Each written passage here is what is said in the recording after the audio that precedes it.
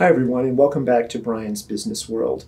We're continuing our conversation on networking in networks. Now, how do you do networking? What are some techniques and sort of approaches that can lead to very effective networking for you? Now, there's been an army of books and probably thousands of YouTube videos and TV shows and whatnot on how to do this.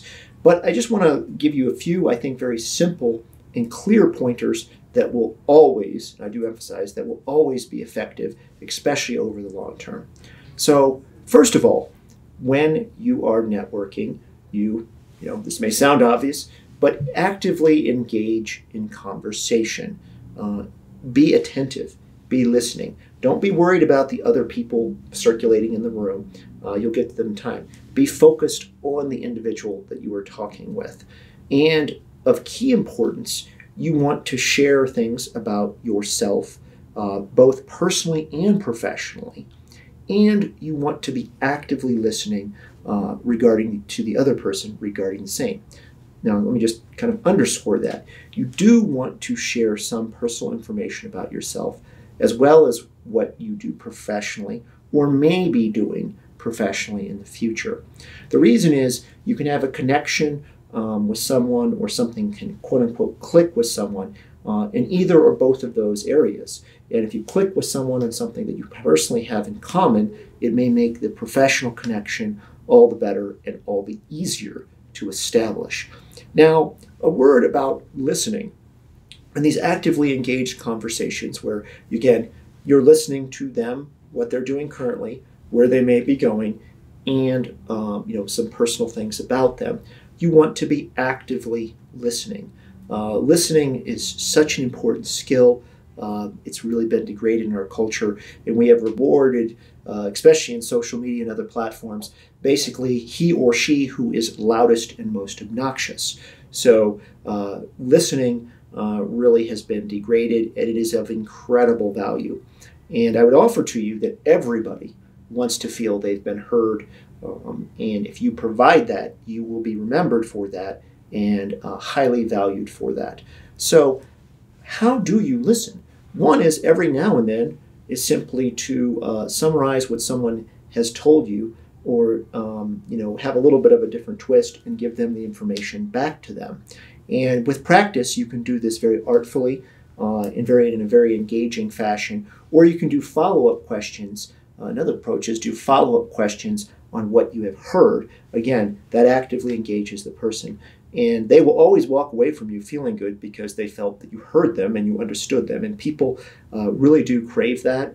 And it's very much part of the human experience. And also it's something that many people do not do well. So active and engaged listening will automatically separate you on the networking scene for a very good way. Now, another technique that can make you effective as a networker. Many people think networking is unseemly or bad because they feel it's of a transactional nature, that they are trying to get something out of the person and they're getting something out of you, and it's a very bottom line-ish commercial exchange. So some people feel ill at ease with that, and that therefore impedes their effectiveness of networking. So how do you kind of get out of that, or get your headspace out of that very negative way of thinking?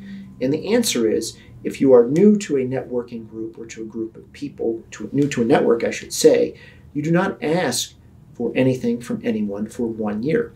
Now, I did read this in another blog, and I wish I could give credit to it because I cannot remember the name of the blog where I read it, but I thought that was a great rule that just takes the pressure off. When you join a new group or you become part of a new network or a newer network, don't ask for anything from anyone in the group, especially on a professional basis, for at least 1 year. And therefore, you're just, that takes the pressure off you, any expectations off yourself that, you're not being effective at networking or getting, quote unquote, what you need or what you're seeking. And you just more focus on getting to know people. So I think that's a very effective way. Now, and feel free to expand that. If you think 18 months is more appropriate, that's fine. What you may find, if you employ that technique, is that actually people will offer to help you. You won't even have to ask. They'll get to know you, and they've gotten to know you, again, sharing of the personal and the professional, they're feeling more comfortable with you, and they will offer things to you already that you won't even have to ask for. So I think that's an excellent approach to doing that.